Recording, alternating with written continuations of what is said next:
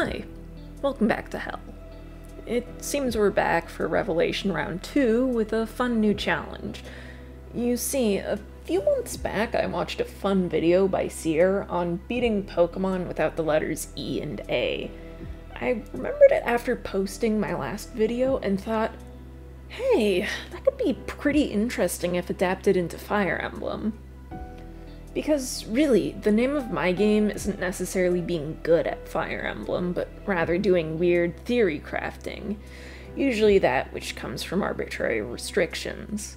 So, for this challenge, my arbitrary restriction is a ban on the letter A. However, the question is how I enforce this ban on the letter A. Well, here are my rules. 1. If a character's name has an A in it, I cannot use them. 2. If a character's current class has an A in it, they cannot be used to fight. Viable characters whose classes have an A can still act as dual support where their classes won't really matter. And 3. Weapons and items with the letter A in them cannot be used. So, with these rules set in place, can you beat Fire Emblem Revelation without the letter A? No. Obviously not. Let's not get ahead of ourselves, though, so I'll start from the beginning. As I create my Corrin, there are two major decisions that are made here. The first is once again their gender, having to play as male Corrin for this specific run. Once I've made a suitable Corrin in my likeness, I then make my second important decision, making my talent Mercenary. Now wait a second, Moss. Mercenary has an A in it. That's a banned class, I hear you saying, and yes, it is. However, this is something that will come into play later down the line, so keep it filed away in your mind. As we're thrown into the prologue, I can show off the rules in action here. With the name Moss in the class of Nor Prince equipped with Bronze Sword, Corrin is 100% usable in this scenario, so I'm free to attack the enemy. However, Takumi is an archer. With both his name and class containing A's, he is sent away, unable to participate in combat. With these rules in place, the prologue and Chapter 1 are completely doable. However, our ability to follow this rule set is broken the moment Chapter 2 starts. See, no matter what version of Corrin I choose, either Jacob or Felicia joins in this battle. However, both of their names have A, so they are banned units. Gunter, while in possession of a valid name, is in a banned class as a Great Knight, not to mention having an Iron Lance equipped.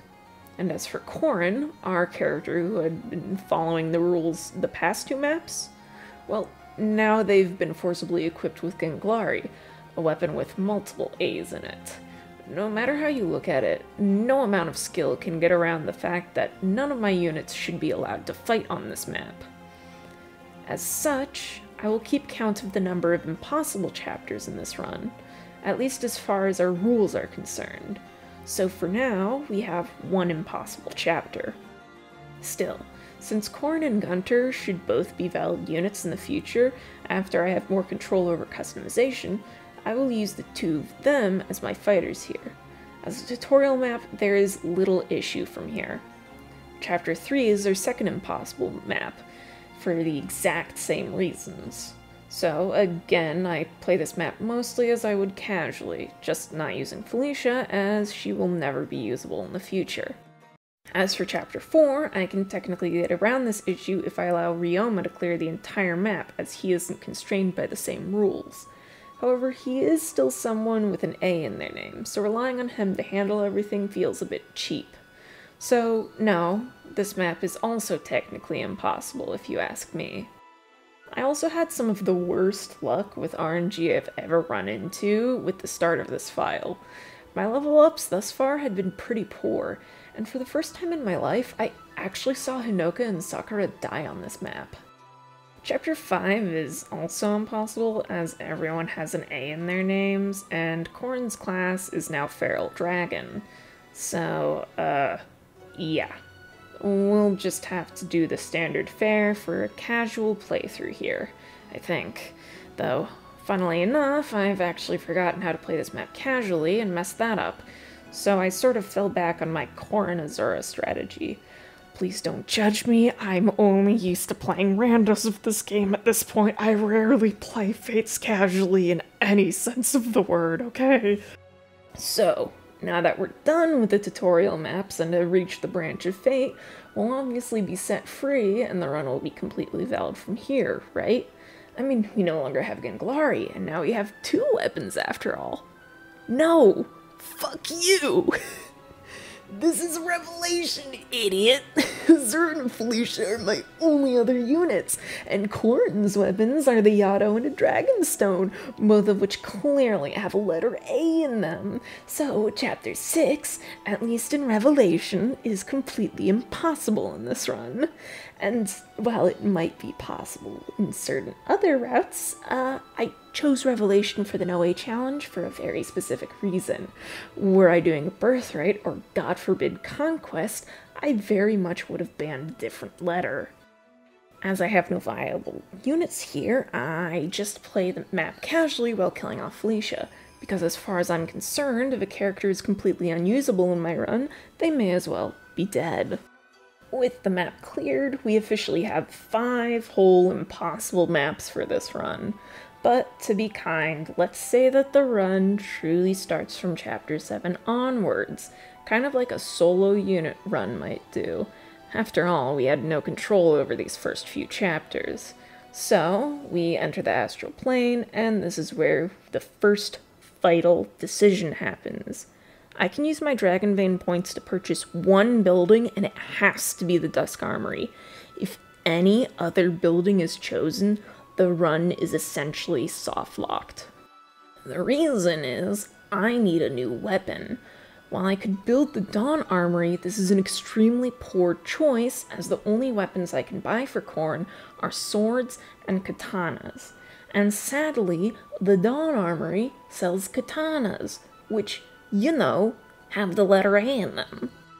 The Dusk Armory, on the other hand, sells swords. Steel, iron, bronze, all these swords are allowed as none of them have A in the name. This is why it had to be the Dusk Armory, otherwise my sole unit would have no weapons.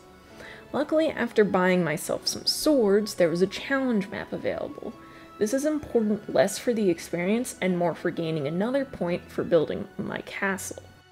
I used this one to build a stave shop, though the rod shop would have been just as good in this case. The reason I do so is to have access to buying some concoctions, the only healing item I can use at the moment.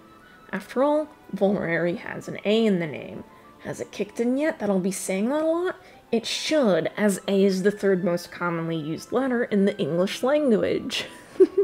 Wahoo! Another thing of importance here are the tonics, though. These will be important for now, as I have 1 unit. If I want Korin to survive, I'll need every boon I can get.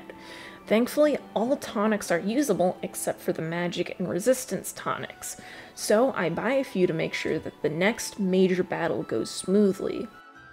After once again deciding that yes, following Azura off a cliff is a good idea, I pump Korin full of tonics. This is important as trying this without any improvement to HP or defense will lead me to dying pretty quickly if I'm not careful. If anything, this is a good way to assure a nice safety net.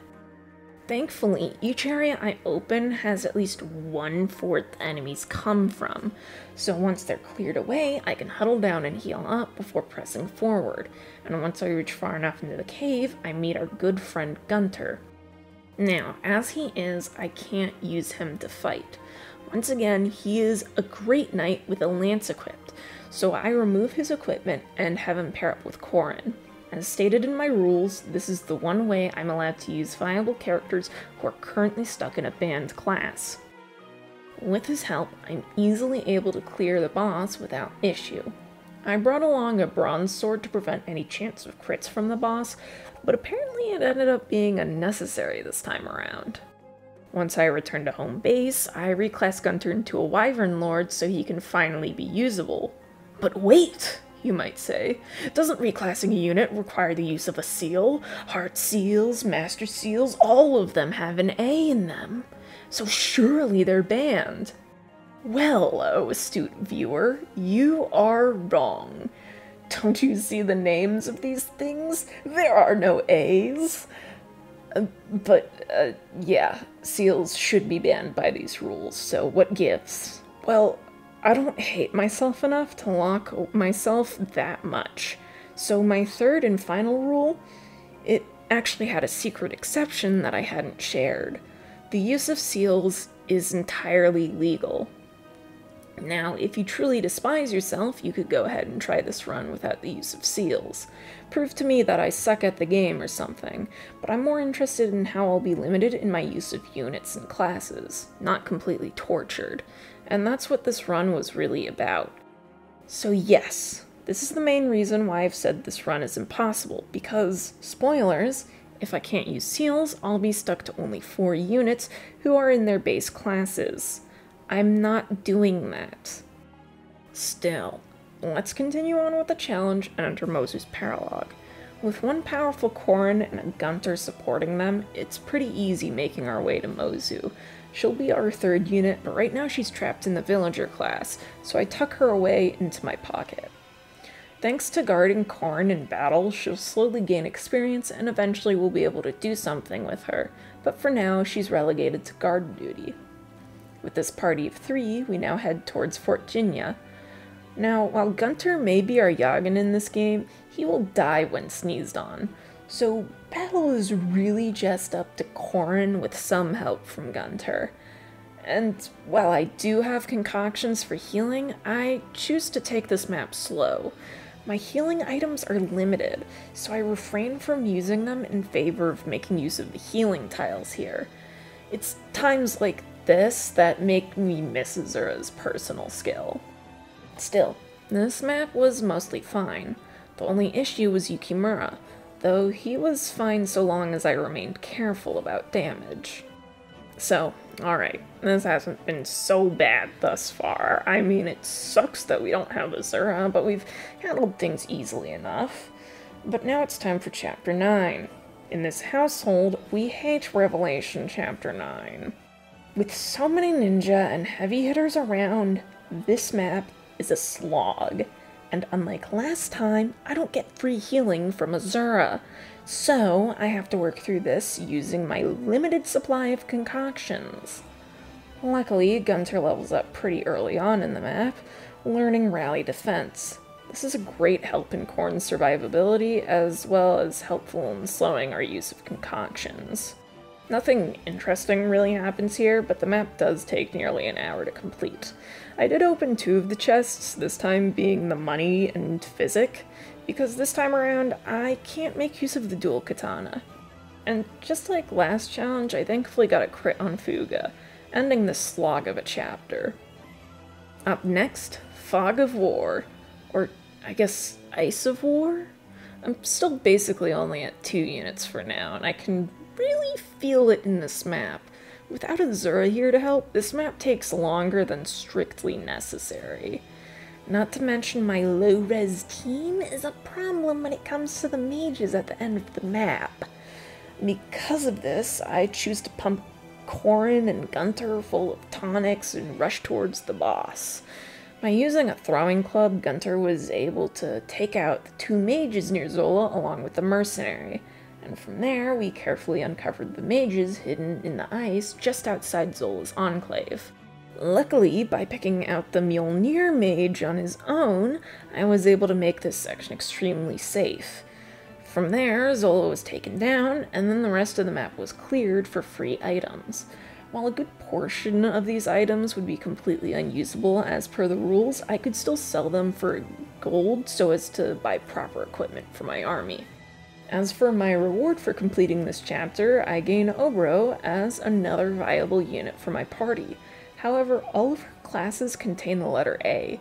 This means that she'll have to up her supports with another character in order to gain access to a viable class. And that's exactly what my secondary class was for.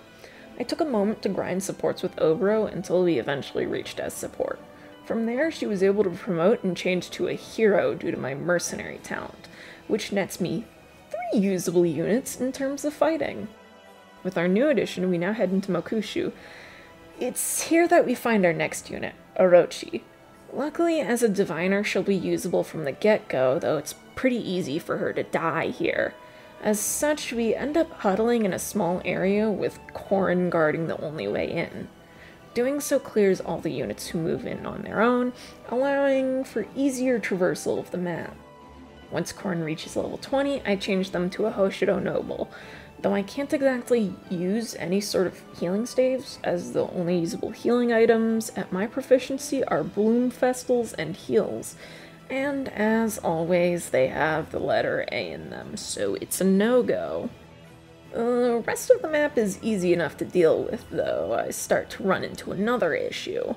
That being, I'm running low on my supply of concoctions.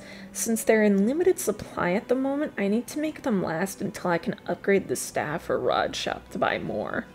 Because of this new chokehold on me, I choose to rush through Chapter 12. I ignored extra enemies as I fought my way over to Flora, thankfully being able to do enough damage with my limited units before enemy phase had the chance to destroy me.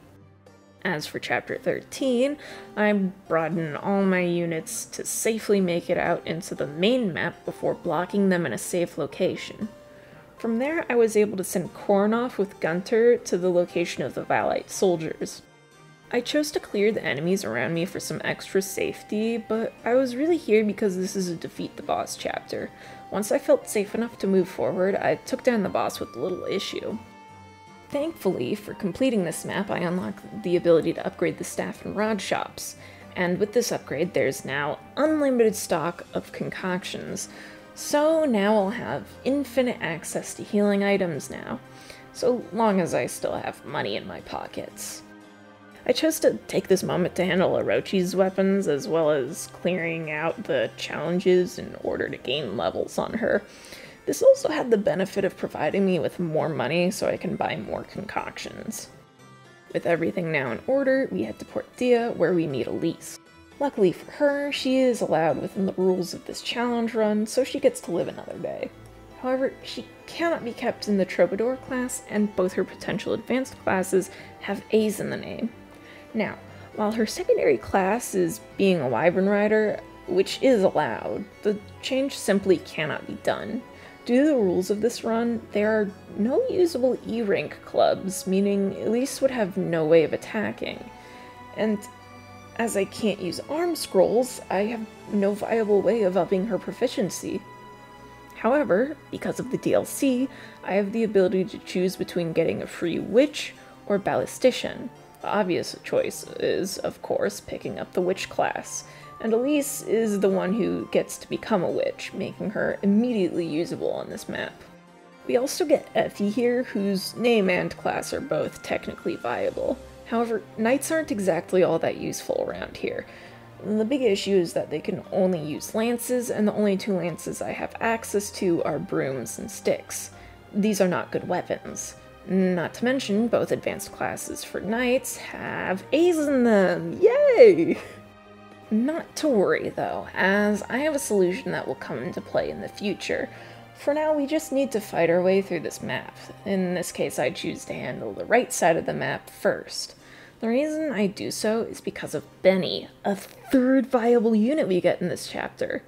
Just like Effie, Benny is a knight, though he comes at a higher level. Once Elise talks to him, we've now essentially doubled the size of our army. However, Benny and Effie are essentially dead weight at the moment. While they might normally be neat knights to have, they can't use any practical weapons. Not to mention they don't really have higher defense than Korin at the moment. Still, I have plans to fix these issues soon enough. For now, we just focus on clearing the chapter, which goes by slowly, but gets handled easily enough once all the paladins are gone. With Effie and Benny now obtained, I can actually get to work on my plans, with Effie being the key to fixing my army. I needed her to reach S rank with Benny, and Mozu to reach A+ with Effie. By doing so, I'm able to grind Mozu to level 20 with the Knight class before making her a sniper. As for my fun little knights, Benny has Fighter as his secondary class. Because he and Effie share the same base class, Effie gets the Fighter class from S supporting Benny. This allows me to turn both of them into heroes. While it would be nice to have a Berserker, I sadly have no way to gain club experience and thus cannot use a club-only unit. With my army prepared, it's time to meet the Rainbow Sage. Unlike with my last run, we actually get to recruit Nyx here. However, we can't use her immediately as she is Dark Mage, so into the Pocket Realm she goes. As for the map, it isn't too hard, so long as you don't make stupid mistakes. And while I do have more units than my last run, we've run into the problem of all my units being a lot weaker in this one. Still, I've been using Tonics and Gunter's Rally Defense to help remedy that. Once we've seized the throne, we get to meet the Rainbow Sage. He clearly did not get the memo as he upgrades the Yado to the Alpha Yado. Not only does this not remove the issue of our sacred weapon having A's in it, but it makes it much worse. For doing so, he's killed by the plot. Now we move on to the chapter gauntlet with our okay team. It's pretty manageable so long as I keep my party close together. Thankfully, the royal entourage keeps a bunch of the enemies busy trying to kill them while I make my way towards Hans. Once Thumbface is defeated, we move towards the bottomless canyon proper. Unlike last chapter, I actually want quite a few of the units here. First is Leo, who can thankfully be reclassed to a sorcerer so I can make use of him immediately. Up next are Niles, Odin, and Perry. I can't make use of Perry yet, but Niles and Odin can be promoted to a Bow Knight and Sorcerer. With these additions, we officially built our entire army. Well, almost. There is an optional character we'll want to pick up, but first we need to complete this chapter. It's honestly not too bad, so long as I'm careful. And with the number of magic users I have, it's pretty easy to handle the knights covering the left side of the map. That does not mean I will rescind my disdain of mages in this game. I still don't like using them. Plus, there's still the issue of Iago. This time around, most of my units have piss-poor resistance, so handling Iago is a dangerous endeavor. That doesn't mean it's impossible, though, as Leo, Elise, and Orochi are all fairly good at tanking magic. With Iago chipped down, Obro can easily come in with a finishing blow. And now, after watching a homoerotic handshake between two dead guys, we can finally take a break from the story, because guess what time it is? It's baby war time, which means now I have to spend God knows how long grinding experience and supports to fix my army and obtain children. First, I make sure to get Nyx to A+ support with Orochi, so that I can have her level grind as a diviner. Next, I have two important S supports to reach. I have Nyx S support Leo, as she's one of the few people available to marry him.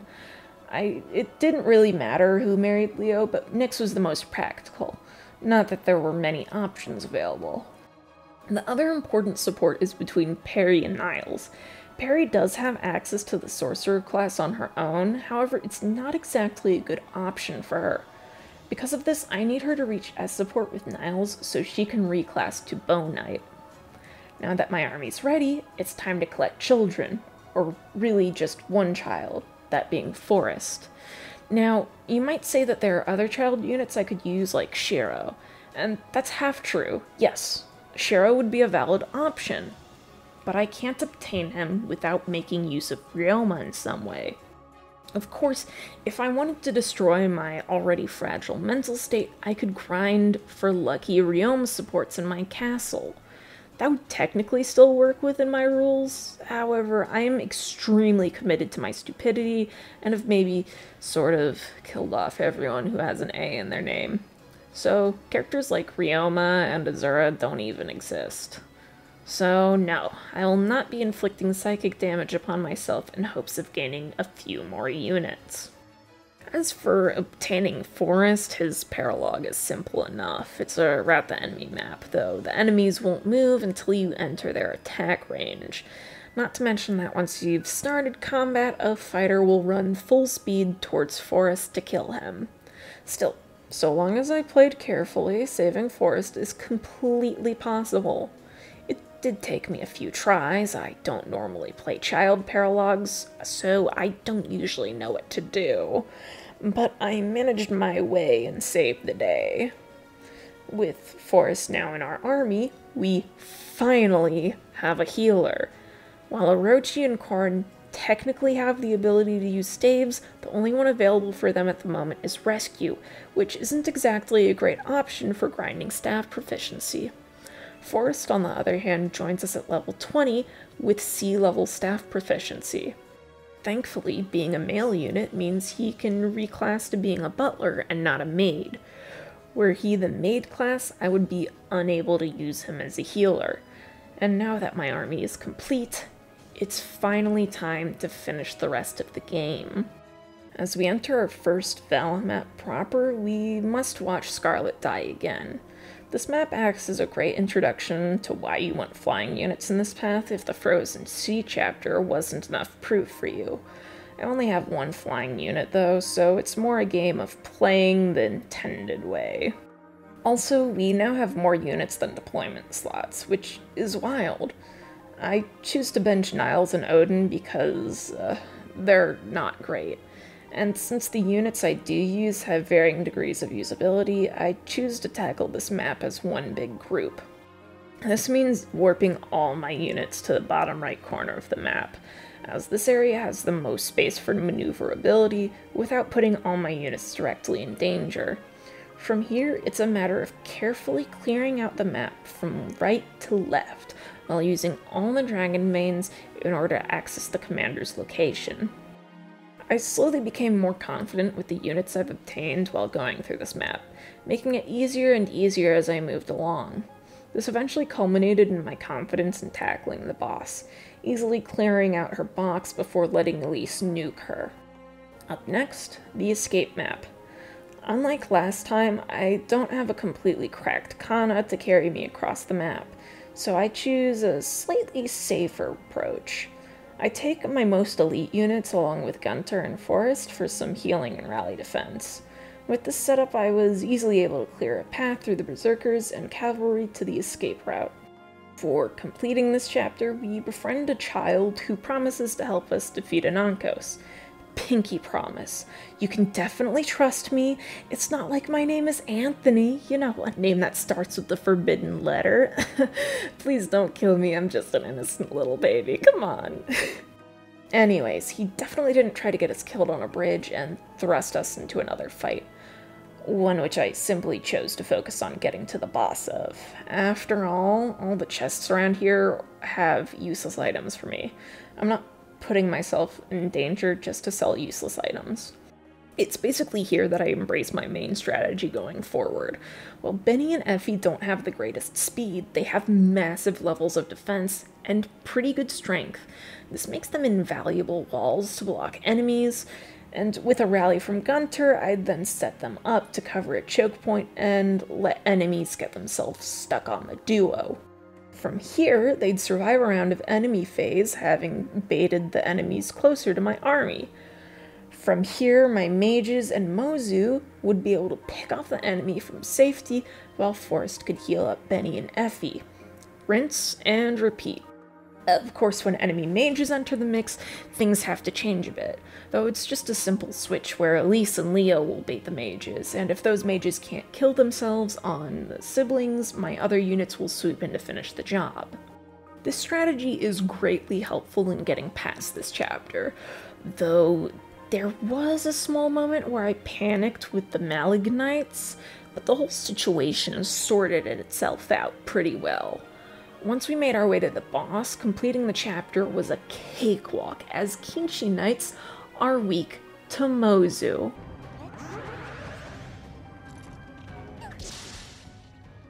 Mozu is our Lord and Savior. Be sure to regularly pay your respects to her, or she will kill you. Please, I haven't seen my daughter in weeks, you Ah, shit. That Anthony kid betrayed us? Who could have possibly seen this coming? At least he's cool enough to give us my favorite map to ever exist. Whatever the case is, I use the same strat as I did last chapter. Benny and Effie lure physical units, Leo and Elise lure magic units. I also loot the place because I can. It's pretty easy when such a map is so memorable that the enemy movements are almost ingrained in your brain. Anthony goes down without a hitch, and then we move on to Arete's chapter. Unlike with my last run, I actually get through this chapter pretty quickly. This time I chose to simply go along the upper path on the map and push my way forward to Arete. This essentially nips the issue of the early movers in the bud while making quick progress towards the commander. As for Arete, say hi to Mozu!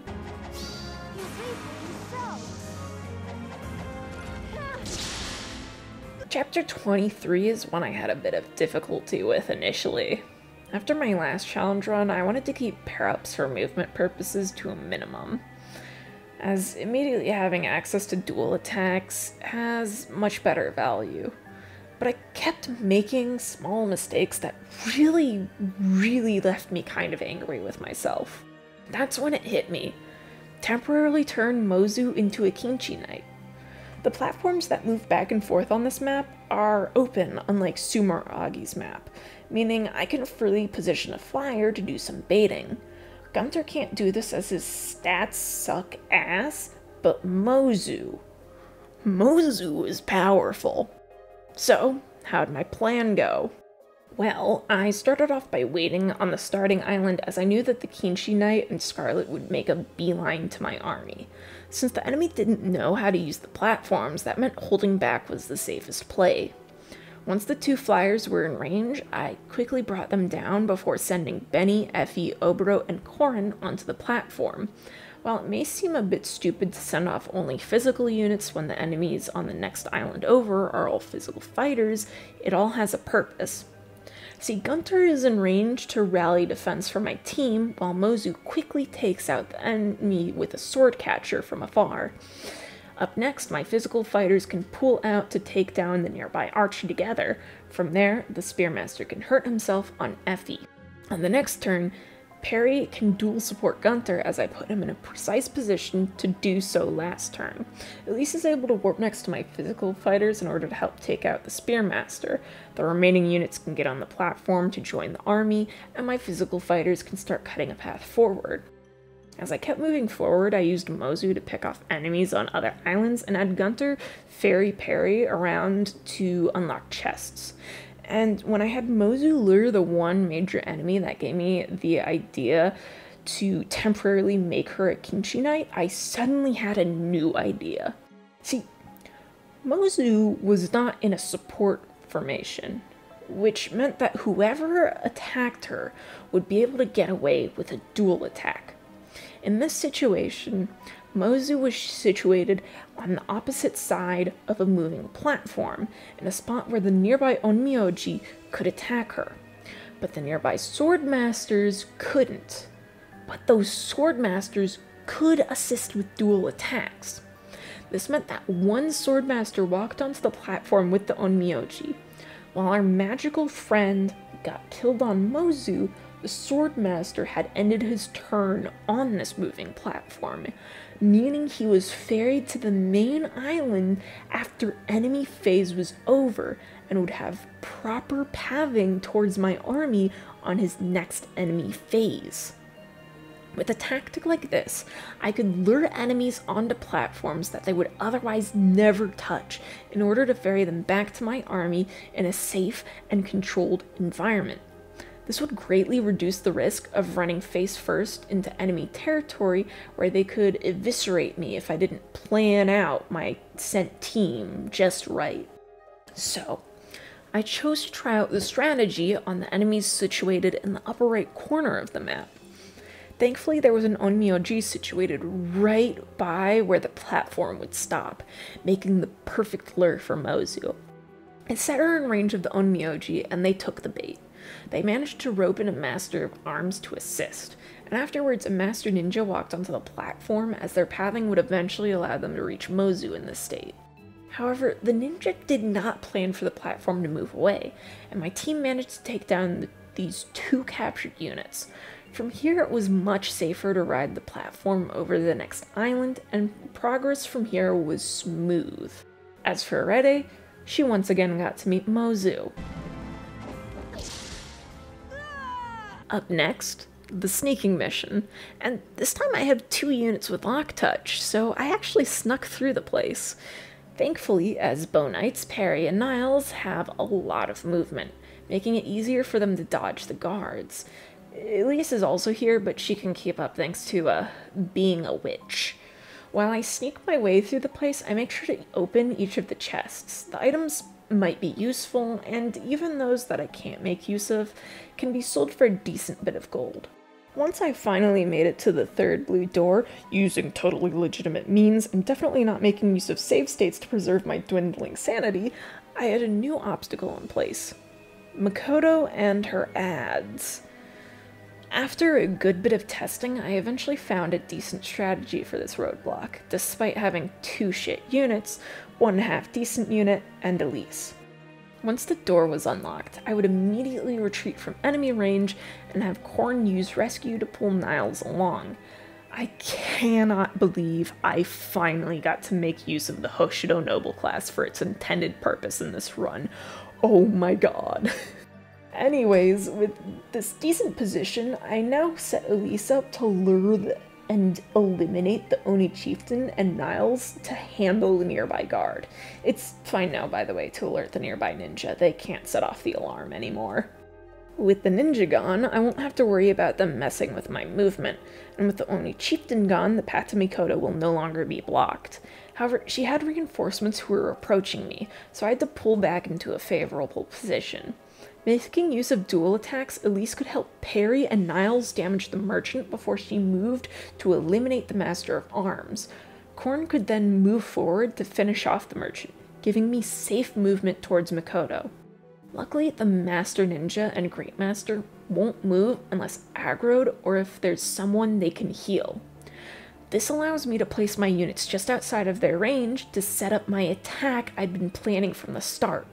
Because Niles and Parry's are outlaw versions of Bow Knights, this means they have the movement +1 skill, which helps in the completion of this strategy.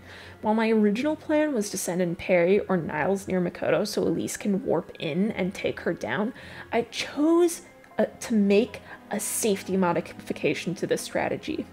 Korn paired up with Niles so he could ferry the Lord over to Mikoto, allowing our little dragon to deal a good chunk of damage with their silver sword. This was just to make sure Elise could warp in and kill Mikoto without having to worry about dying to a counterattack, but it seems I had little to worry about, as even if Mikoto could hit Elise, she wouldn't do enough damage to kill. Still, it was a nice victory, and I am once again made to face Makoto's parting revelation. Though this time I had a different thought, which is, why doesn't anyone assume that Mikoto being a Valet Royal means that the Hoshiden kids could be Valet Royals too? I mean, obviously those of us who know the lore would know none of the Hoshiden siblings have blood ties to the Valet Royal bloodline. And while Ryoma and Hinoka mention that they know they aren't related to Makoto and their S-supports, that doesn't mean that others wouldn't make such an assumption. Like, come on, it was a whole big secret that was kept about how Korn is unrelated to the Hoshidans. Takumi and Sakura didn't know.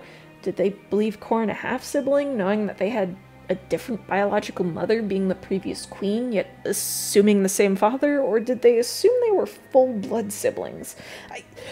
I know it's like 1 in the morning while I write this part of the script, but I have so many questions, and now this thought is plaguing me. I know I'm thinking about this more than the devs did, but still, did no one consider this? Whatever the case, Sumeragi time. Did I ever mention I hate this chapter in my last challenge run? Because I hate this chapter. And it was here that I hit a roadblock. The enemies were just too powerful for even my best units to survive against. So I had to take a moment to improve my army. I chose to grind everyone except Forrest to the level cap, without the use of eternal seals, and bought a bunch of offensive staves. The problem was I was sticking to my normal strats, which work better when I have a properly balanced out team. So, for once in my life, it was time to go on the offensive with staves and fates. Benny would act as a wall to pull in enemies from the center of the map, while Forrest would weaken them from afar. This worked perfectly as everyone survived enemy phase, allowing my army to rush the enemy in the central chamber easily. From here, I could use the Dragon Vein and take my time to plan out how to tackle the rest of the map. It was here I remembered my Mozu strategy back in chapter 23. Obviously that won't work with enclosed lifts, but I could modify it. The plan was to start with the southern part of the map, sending a unit with high resistance to bait the mages and clear a path. I chose Leo for this as he has the highest resistance and made sure to pair Nyx up with him to improve it further. Elise also joined the small group. Now, this is a ridiculously small group to handle all the enemies on the southern part of the map, but that's not the goal. No, I have some retreat traps in mind. Leo can lure enemies over and either kill or weaken them. Elise is there to act as an extra hand depending on how things go. From there, if things seem dangerous, Elise can warp back to safety, and Forrest can use Rescue to save Leo from danger. After my first round of this, I realized a road sheet can also use Rescue due to its low proficiency requirement, meaning I'd be able to rescue 2 units instead of 1. I'd be able to rescue 3 had I not changed Korn from a Hoshido noble to a Nor noble, but doing so had its purpose. With this realization, I was able to send Mozu down with the group to assist with removing the dangerous Kinchi Knight and merchants. Once I cleared a good opening, I had the group wait in the southern portion of the map, being careful not to trigger the southern reinforcements. This allowed me to ferry more units to the southern area in order to assist with removing these reinforcements. Once you pass the wall before the southern Dragon Vein, some Master Ninja and an Oni Chieftain will spawn just by the lift door. Since my current party is more focused on dealing with magic users, I'd need other units to help. In this case, Perry and Niles are useful thanks to their Shuriken Breaker skill. Luckily, I don't need to worry about anyone once these reinforcements are handled, as all reinforcements on this map are scripted based on your progress and not turn count. So once the southern Dragon Vein is taken care of, I can regroup in the central chamber and plan out how I'll handle the northern Dragon Vein. Since the northern area has Master Ninja and Spear Masters, I'd essentially have to do the same strategy, but with units who have high defense instead of resistance. In this case, I want Benny with support from Effie. Mozu and Elise also tag along like before.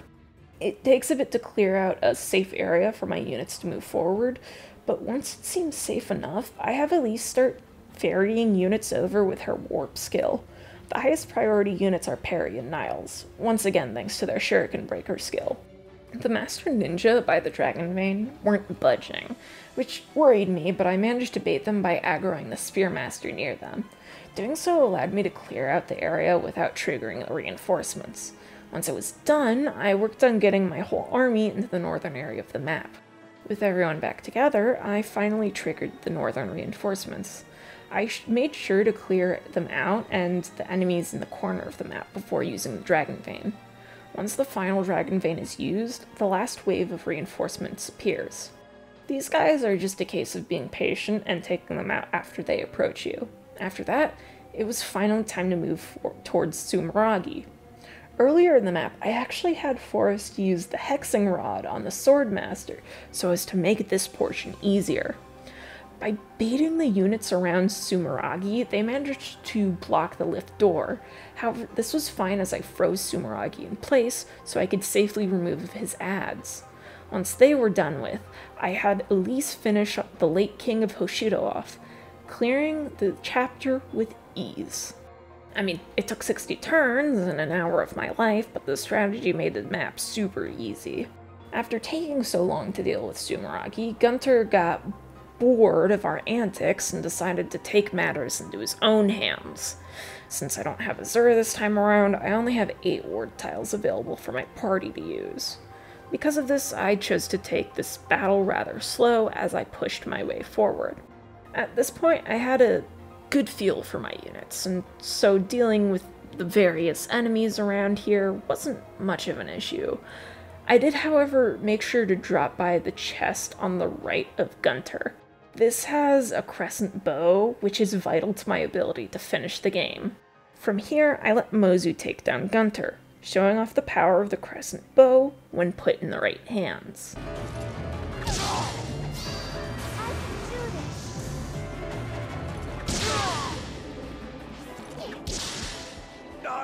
Gunter was unable to handle making such a fool of himself, trying to take his life out of shame. However, I can't let him die here. He has use for me yet. Before moving on to the final battle, I take a moment to do some final weapon forging. Most important of all is forging Mozu's crescent bow to be even more powerful. Once again, I cannot emphasize enough as to how important this is. With the preparations complete, I make my way to the final battle. Up first is the gauntlet to reach Anankos. Despite my team's power, I found it best to pull back and then go forward, while using the Dragon Manes to prevent reinforcements. While it means the map takes much longer, it's a much safer strategy that allows me some breathing room when I get closer to Anankos. See, Anankos is the reason I got Mozu that crescent bow. Thanks to his dragon skin ability, he greatly reduces the damage units do to him, and the only thing that can ignore the damage reduction is the Yado. However, I can't use the Yado due to my rule set. Sure, the Omega Yado is also called the Fire Emblem, but it's still the Omega Yado. That's where the Crescent Bow comes in. By being able to hit 4 times in one turn, Mozu can still do massive damage to Anankos and has a good chance of getting off a crit, which she manages to do here, weakening the dragon enough for Korn to come in and finish him off. This is only the beginning, though, as we must face the dragon's true form. Now, I can start to play fast and loose, as we need to destroy Anankos before his reinforcements exhaust us. Mozu manages to take out Anankos' first 2 health bars with the help of Oboro and Effie. The first phase of Anankos' head does physical attacks, so I set up Benny and Korn to chip away at him. Though once Niles dies, I begin to realize I'm on a timer here and need to deal with this phase quickly.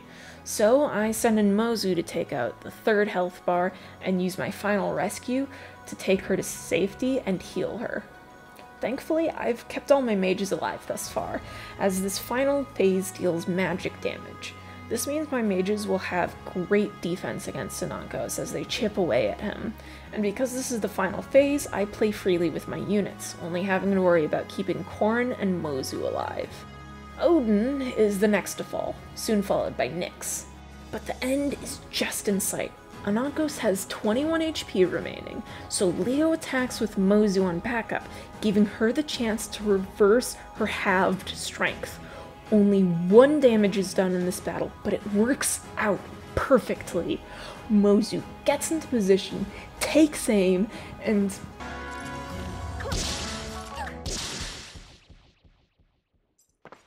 the game is officially won. Korn gets crowned King of Vala, and then hallucinates Azura one last time. But really, they need to let go. They must understand that the incident was years ago. Azura's been dead since Chapter 7. As the credits roll, we can finally answer the question of whether you can beat Revelation without the letter A. And the answer is, sort of. Chapters 2 through 6 were all impossible with this rule set. However, you have no real control over army customization at that point. If you start the challenge at Chapter 7, it's still a bit of a split on whether or not this is possible thanks to the use of seals. So, no, it isn't possible if you strictly adhere to a whole absolutely no A rule. But if you play by my rules that made an exception for seals and start the challenge on Chapter 7, then yes, this challenge is doable. As for whether I would recommend this challenge, I absolutely would. Maybe not a no-A challenge specifically, as I had to do a ton of planning for how to set up and play out this run beforehand. But this is a really fun way to play the game, and you can obviously modify the rules to make it easier or harder. I know I didn't include skills in my rules, but you could include those to make this challenge harder. Or maybe you want to make the rule only apply to classes, or only to characters or something like that in order to make it easier. Of course, you should check what is available to you when you make your rules before playing. As I wrap this up, I gotta say, the experience is almost like playing the Fates randomizer. You're given a strange assortment of characters you may never usually use, and are forced to make use of mechanics that you might normally ignore. I mean, I don't normally take advantage of partner or friendship seals, but I did here. Not to mention you get to mess with some fun builds. Hero Benny was one of my favorite parts of this run. I really never expected to gain a soft spot for any weird units I made. Anyways, I plan on continuing my monotype engage run soon, and have another Fates challenge planned. Of course, I'm always up for weird challenge run suggestions. I think I'm all Revelationed out for now, though. Whatever the case is, I'll see y'all around next time.